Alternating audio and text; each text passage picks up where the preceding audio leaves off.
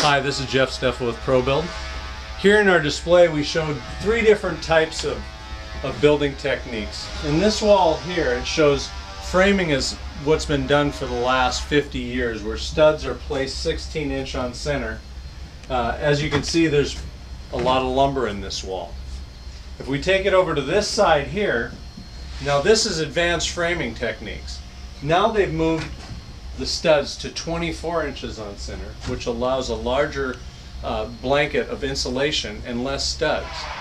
The third type is a modified method where we've taken 2x4 studs and we're staggering them 8 inches on center, one inside, one outside. It looks like a lot of lumber, but what it accomplishes is this airspace here and this airspace there allows for more insulation in the wall cavity.